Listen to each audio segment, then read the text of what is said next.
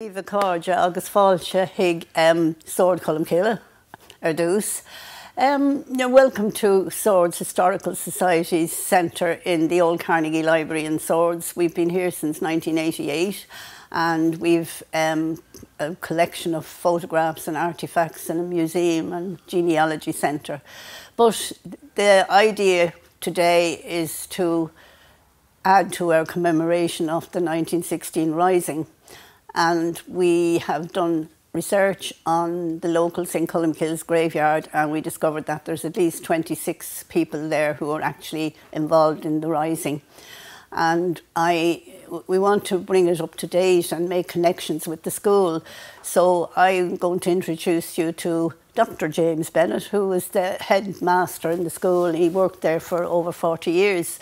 And my personal opinion of Jim was that I've known a lot of teachers that were there that have come and gone, but he was very interested in local history, more swords than the swords people themselves, and he made sure all the lads knew all about the past, and he's done several projects with them. So I think he's no better man now to tell you a little bit more about the links with the school that we hope to bring in on the graveyard. Now, Bernadette has mentioned that there are over 20 people who were involved in 1916 buried in the graveyard in Swords. And we have to, while we wish to be inclusive, we obviously have to be selective as well. So we don't mean any offence if we concentrate on people who lived on the main street or its hinterland and or attended the Newborough Boys' School. That's the school of which I was proud to be principal when it became St. Columcille's BNS. And to link the 1916 era with the present, there's a plaque in our school since 1968. It was on the 50th anniversary of the death of one of the people involved, Ristarda Coleman. And the other link with that is that it was unveiled by Eamon de Valera Uachtaráin na hÉireann. Now, because we're looking at the links between past and present, we're going to look at the main street and what it was like for the people who lived there. We have some beautiful photographs. Bernadette has them here in the Historical Society.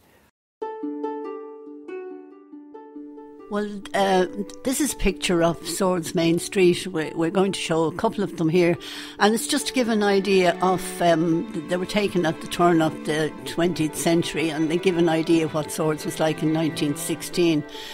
That particular one, if you look straight down, you can see a house with a lot of trees on it, which belonged to people called Duffs, who were involved in the Rising.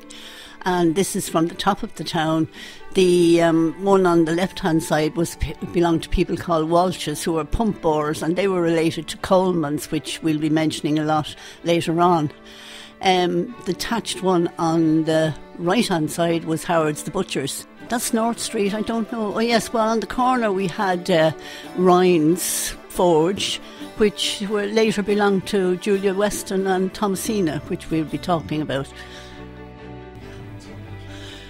Well, this is, I think, must be a very old photograph of Swords Castle, because all the old photographs we have in the collection, there was always a gap there beside the pub, which is gone now as well. You can see it there on that one.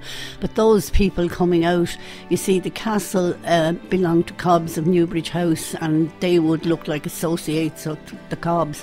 But that was a thatched house, and of course they were a regular thing in Swords.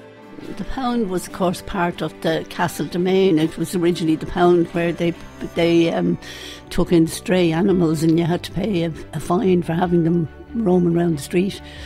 Well, that, of course, as we knew it when we were growing up, was Pentoney's Mill. It was also belonged to the castle domain. It was a corn mill where people brought in their corn to be processed. But it was all knocked down in the 1970s, I think, and it's now the Castle Shopping Centre.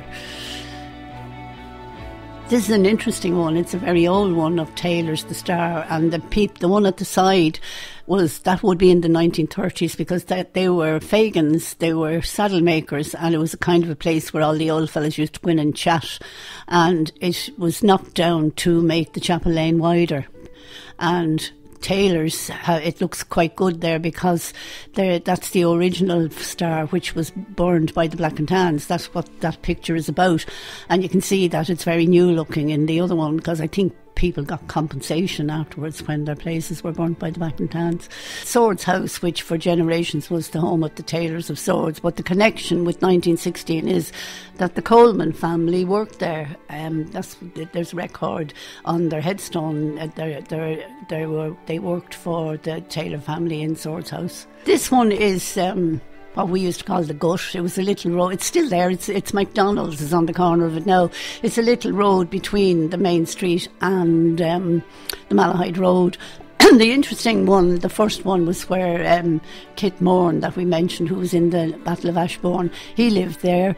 And we talked about the different backgrounds of these people who were in the Rising. Kit's father was actually the RIC sergeant in Swords for a while, so that was where they lived.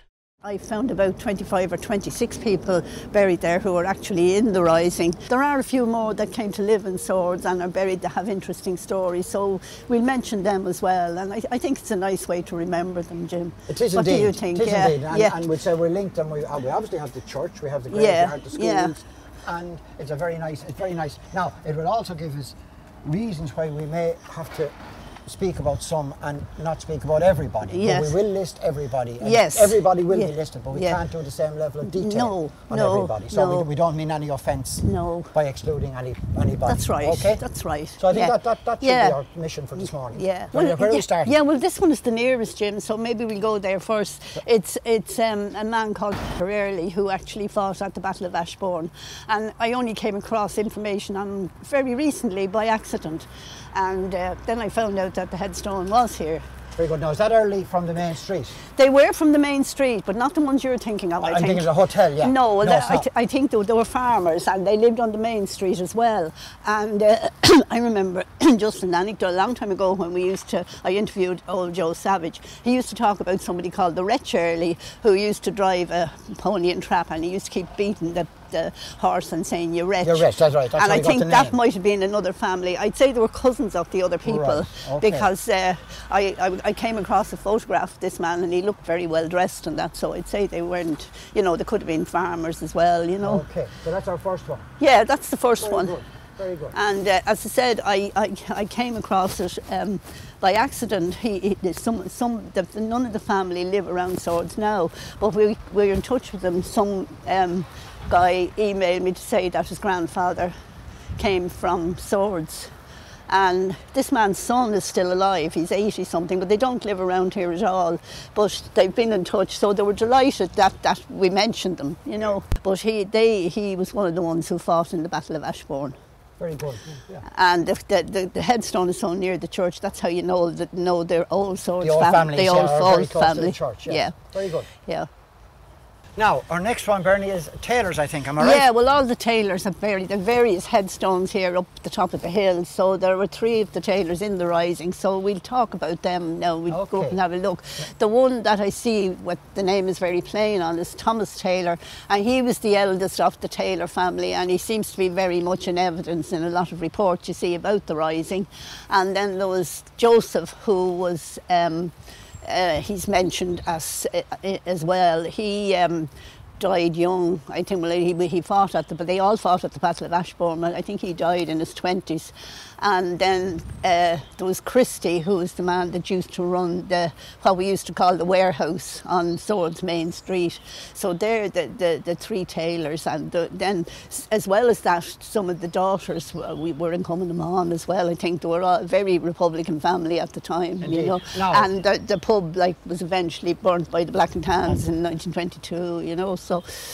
Strong links. Now, Joseph Taylor has a family link with yourself, isn't that right? I saw in the witness statement where he called a pony a trap for your dad. That's right, yeah. James, yeah. It was like as if they were going around telling everyone it was on. Making it up as they went along, yeah.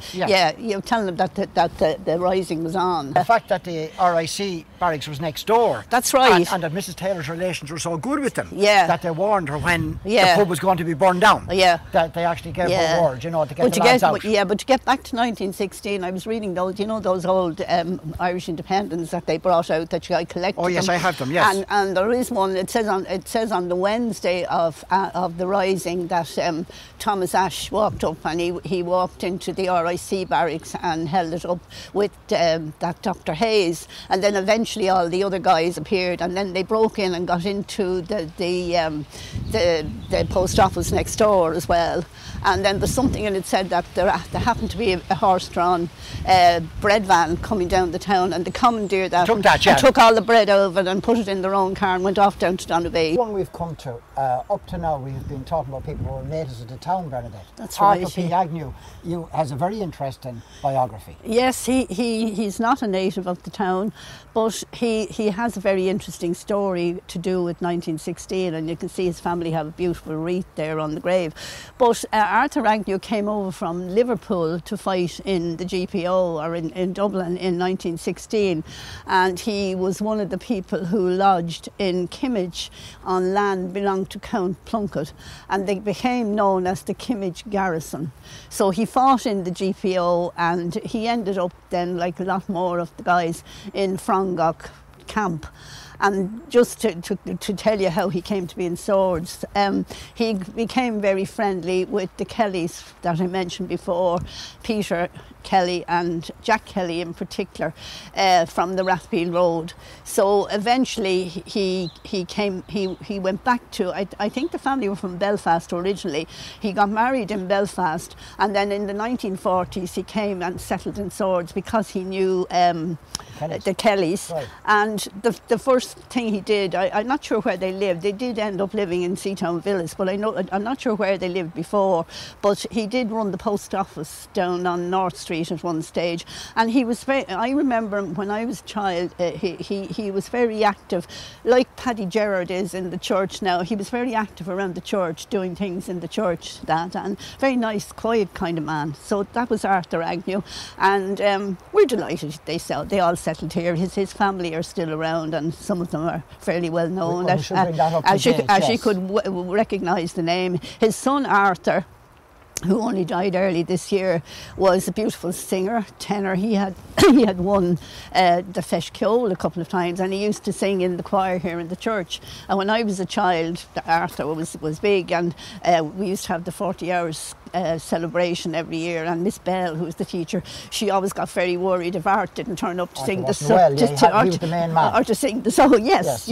So then, of course, his son David now is quite famous as a musician, and he's well known. Married to Twink, isn't that Married right? to Twink, that's right. And the daughter Chloe. So she couldn't miss it. Chloe, yeah, I was talking to Chloe at the launch of one of the things earlier on, and I said to her, you know, you have it on both sides, you know. So she, nice girl. So I said, I remember your grandfather singing in the choir, so she was very interested, you know. So that's who Arthur Agnew is. Now, up to now, Bernadette, we've looked at men. So I think it's very important in terms of balance. Oh yes, that we see the role, like the coming on, and the women had in the rising. So we've now come to a Weston grave. Yeah, well, this is the grave of Thomasina Linders, who was a Weston, and her sister Mary Julia Weston. Yeah, we were just saying that Thomasina Linders. Well, she was a Weston. Linders is an unusual name as well. I think they came in at one stage, if I'm not making a mistake, they came to live on Lambay Island. But Thomasina, Jim, like it's derivation of Thomas, I suppose. That's right. That was a Scottish tradition where the girl took on the father's name. Yes. I mean, the most up to date in terms of would be the former Chancellor of the Exchequer in the UK. Yeah. Nigel Lawson. His daughter's name was Nigella. So it's the same origin. Well, you get Georgina. And Patrice. Henrietta. Patrice, yes, where the father's name, where there was a feminized version of the father's name. Yeah. It's interesting. Now, if you were like me and you went to school in the 1940s and 50s in Swords, you would have bought your sweets at the little sweet shop at the corner of the Seatown Lane. Gobstoppers and things. And got all these, honeybee and all, etc. And like little did we know at the time that these two old ladies, like that looked as if butter wouldn't melt in their mouth, were there with the shop. But I have looked up, like they were very active in coming them on, and Oh, they like if to read their witness statement and that they were, and then of course they were. Their brother was Charles Weston, who was one of the leaders over at the Battle of Ashbourne as well. So they're not really from Swords. They're from Turvey. So I think they were baptised in. Donabate, they would have been in Donabate parish, and they're linked up then with another family that's prominent. Their mother was a McAllister. So if you look at a lot of these people that were in the 1916 rising around here, they all seem to be connected with each other. And intermarried, yes, you know. So as I said, Mary Julia and Thomasina, as I said, I remember these two little old ladies, little benign ladies like that, and like to read what they did, you wouldn't think they had it in them, but they did their bit for the freedom of Ireland. And I suppose bringing that up to date as well. Yeah. Charlie Weston, the independent That's reporter, right. would be related.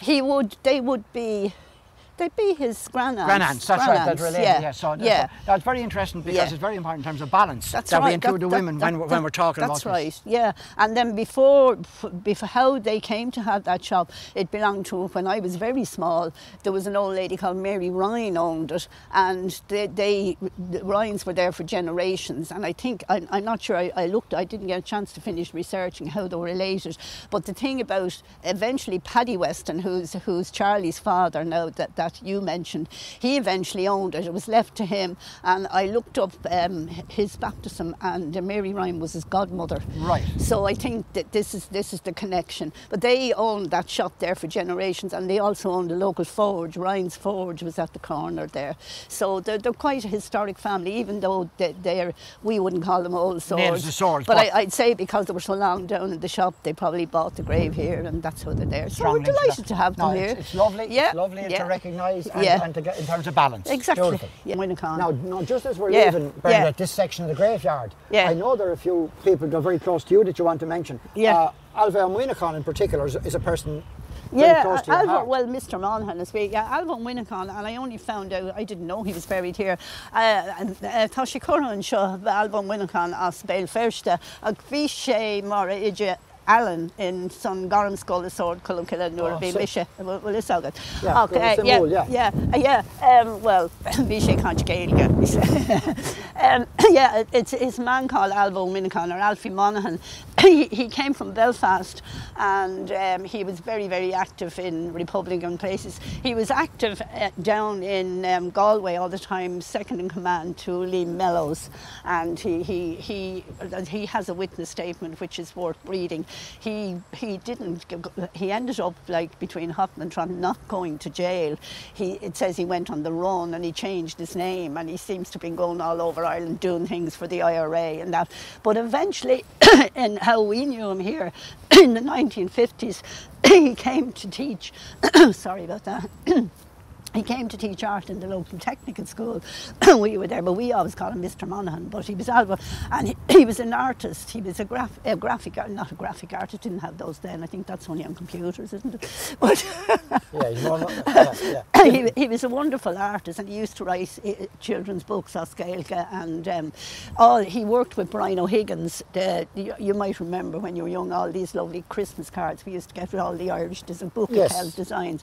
And Brian O'Higgins was also a veteran of 1916, Cavan man, but Alva Winnicon worked with him. Eventually, he another thing I found out lately, he was also on the committee that erected the monument over in Ashbourne. He was on the committee. Sean T. O'Kelly. Yes, he was a member of that committee as well.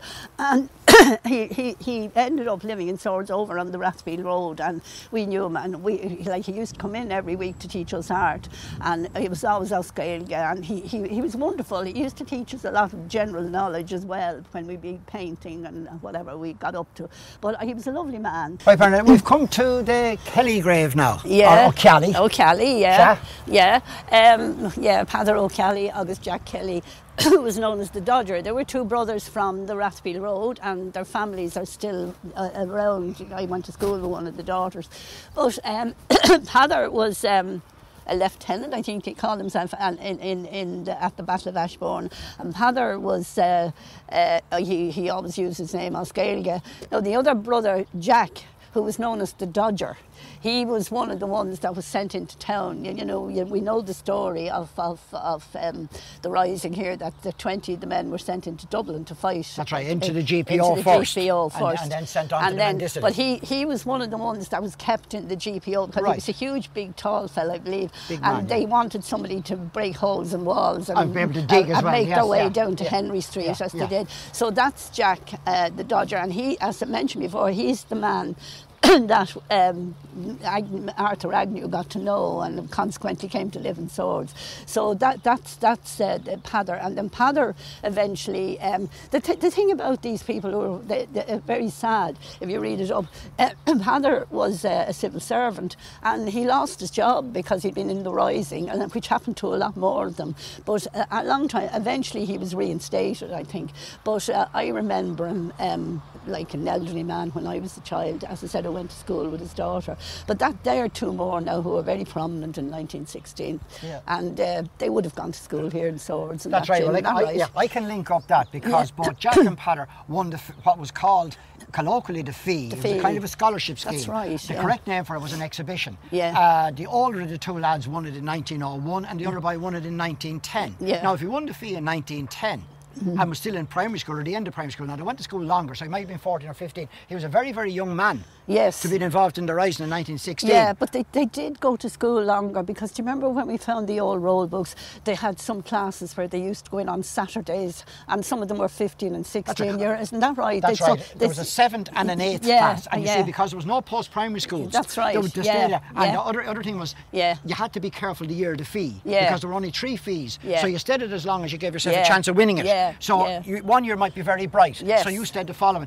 So both of those lads won the famous fee. And just if I can fill it in as well, the 3 prizes in the fee, the first prize was £18, the second prize was 15, and the third prize was 12. That was phenomenal money. An awful lot of money. Because I link it in for you. I started teaching in 1969 on £12 a week. So if you go back 100 years and you're winning a prize worth 80, a lot of money. A significant amount, and it made a serious start to a person in life. Yeah, and the other thing worth mentioning there, you see Catherine Kelly, their mother, she was also a Wilson. So they're connected with Peter Wilson, who was killed in the Mendicity. That's right, carrying a white flag. The same family, yes. Lord of mercy, carrying a white flag. They reckon he was shot in the back coming out of Mendicity when he was trying to surrender. That's right. Okay. That's right. Yeah. Now, Bernadette, as we're after leaving the old part of the graveyard, I think it would be remiss of us not to mention your late dad, James. That's right. Yeah, and he's buried over there under the tree.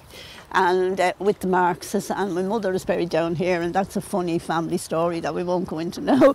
But she didn't want to be buried with the Marxes or something. All right, okay, that is fair enough. Everyone to their own. No, they weren't. They were. No, it was just something that happened over a grave, and I make it funny, you know me. But yes, my father, and he was. I don't know. I've never had a conversation with him. Unfortunately, I was only 6 months old when he died. He was a lot older than my mother, you see. Yeah. But he must have been always talking about it because my mother was always telling me what he told her, and with all this stuff online now, I found she was quite accurate in a lot of the stuff she said and that about him, you know. But he was like, maybe we'll put some photographs in later. He was a mad-looking young fellow with a big head of black curly hair. The Marxes all had black curly hair, but I'm not sure where they came from in Swords. Like, I can go back 3 generations here, but you get the name a lot up in the north, you know. That's right. And then the other side of the family, Mommy's mother was a Cleary, and they're actually related to the Colemans that we're going to talk about. Right. So that's another connection in my family, you know. But my father ended up being one of the guys that was sent into town, into Dublin, and to the Mendicity, and he was sentenced to death. And I'm always saying it's a good job it was commuted to penal servitude, otherwise I wouldn't be here. There you are, Bernadette. These are the joys. Yeah, so this is it. And the other one, James Hearn. James Hearn is Liam. Liam is a member of our committee. Yeah, James Hearn was only a young fella. Of the family originally came from Carlow, and I think they lived around the North Strand. And he was about 16 in 1916. He should be saying this himself. And there is a picture.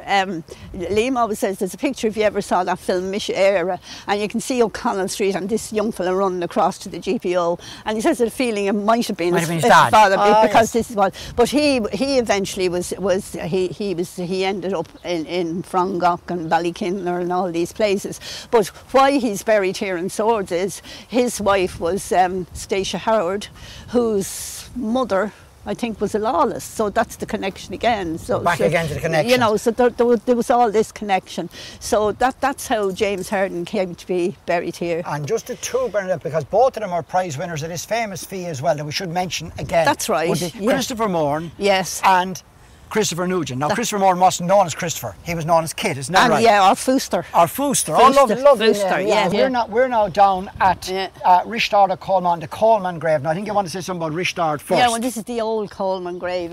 His I'd say that Thomas Coleman would have been his grandfather, and Margaret Coleman. And you see, it says that they died at Swords' house. They seem to have been involved with the tailors of Swords. Oh, they were servants, yeah. They worked in the house, and Colonel Foster and that. But Richard, or Dick Coleman, as they called him at the time, was in the rising. He was when Commandant Connolly asked for reinforcements. That's James Connolly. James Connolly, yes. In the rest of Commandant Connolly, James Connolly, Thomas Ashe picked out 20. He was looking for 40 men, but he could only afford to send 20. And Richard Coleman was the leader of these guys who went into town. So I believe they, like this, my father was included. They walked from Knocksedan in through Dublin, in through Fairview and down O'Connell Street and into the GPO. And then Richard Coleman and I don't know, 5 of them I think ended up going to the Mendicity, and others were kept elsewhere around. As I said, the Kelly guy that was breaking down walls, the big fella. But Coleman, they all ended up in Lewis prison. Most of the guys, now the records seem to show that most of the guys that were in Ashbourne ended up in Frongok, but my father was in Lewis prison, and Coleman and De Valere and a lot of them were all there, and Thomas Ashe, because I think they were in town. I think they were caught first, and that they were court-martialed and that, and as I said, sentenced to death, but it was commuted to penal servitude. But Rich, and as I said, the guys from Ashbourne weren't there. They were let out after a few months, a lot of them. But my father didn't come home with a lot of these, and probably Coleman, till June 1917. And the thing about my own father now, just to talk, why I keep Coleman's, because somewhere along my granny on my mother's side was a Cleary, and there's some connection between the Clearys and the Colemans. Okay. And they were all, I suppose, it was the same in every town. People didn't move around so much. Probably were all related to each other. But Richard Coleman, when he came home, he became he was involved again, and he was on the run, and he was arrested again, and then he ended up in a prison called Usk in North Wales, and in 1918, that's right, yeah. Conditions were horrific there. Terrible. He got pneumonia and he died. Now there is another big Coleman grave, all written on Scailga up further, and it's mentioned that Richard's brother, called Philip or Phelim, and he was also involved in the rising, and he died at 24 years of age. I think he was in some kind of an explosion or something as well, but he died young, but he's buried there as well. Phelim Coleman, he would be buried. But this Richard is not buried here. You can see the little plaque there, that his nephew, who was also Richard, he was very devoted to all this. He used to come out to me, and he's only a couple of years dead, but I'm still in touch with his daughter, like she comes out.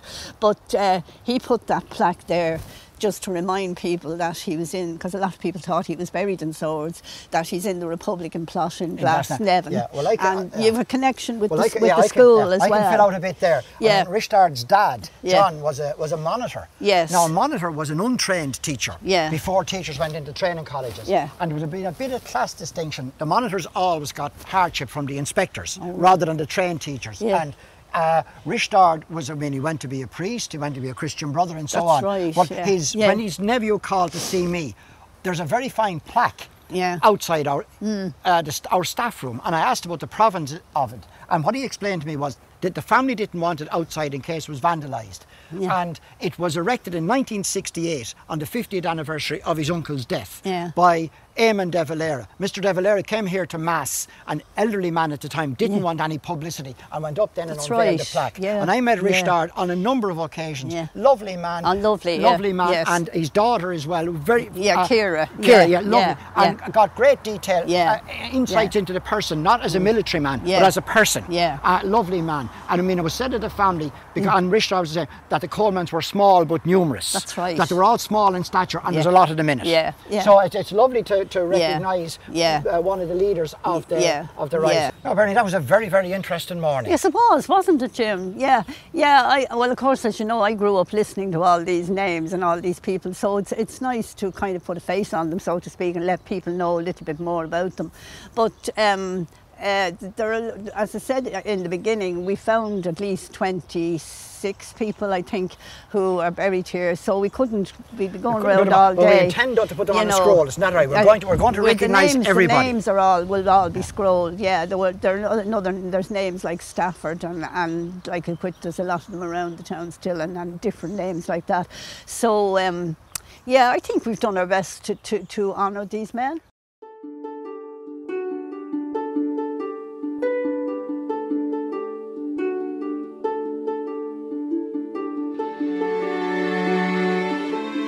Well, this, of course, is the Swords of 2016. I don't know what some of these guys would think of it if they were to come back.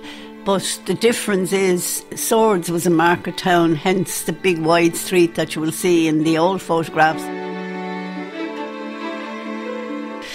That, of course, is the plaque to Richard Coleman, and Coleman's shop was there. His mother kept the shop, and that's the star today, which is sadly going out of the hands of the tailors. They have sold it, I believe. And that is the plaque to Peter Wilson, who was killed in the Mendicity Institute.